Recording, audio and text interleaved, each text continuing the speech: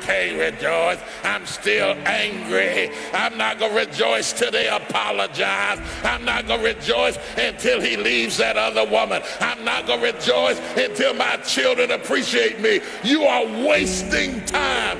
You have to let the past go and step over into the future and say, I will rejoice. You just have to get your mind out of trouble. If you can get your mind out, you can get your money out. You can get your family out. You can get your job out. You can get your career out. You can get your health out.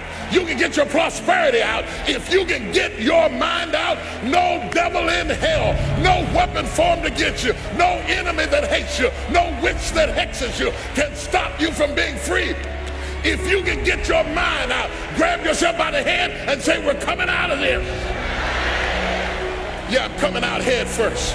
I'm going to get my head out. I'm going to get my thinking out. I'm going to get my mentality out. I'm coming out head first. And when my head comes, everything that's connected to the head is going to have to come out too. I'm getting my head transformed by the renewing of your mind. Not by the clock striking 12, but by the renewing of your mind. I'm going to tell you why watch night is going to have meaning to you. Not because it's midnight, but because some of you have gone through so much hell last year that the trouble you went through forced you that you know you can't go into the future thinking like you were thinking and feeling like you were feeling. You are forced to the point that you have got to get your head out first and everything else is going to follow.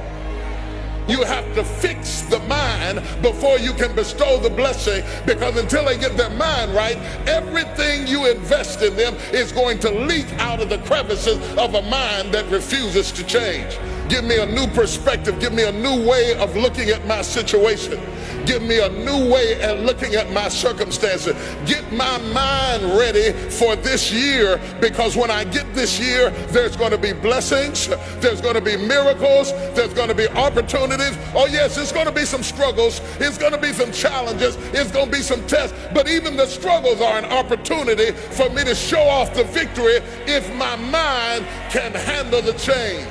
To dump out all jealousy, all pettiness, all unforgiveness, all strife, all malice, all confusion, all blaming other people for your mistake. Get rid of every poison that's hindering you, every inflexibility that's stopping you from what God is about to pour into your life. Woe be unto you if you go into another year and waste another year with the old mentality while somebody's in the hospital begging for the opportunity that you have right now. You better step into this moment.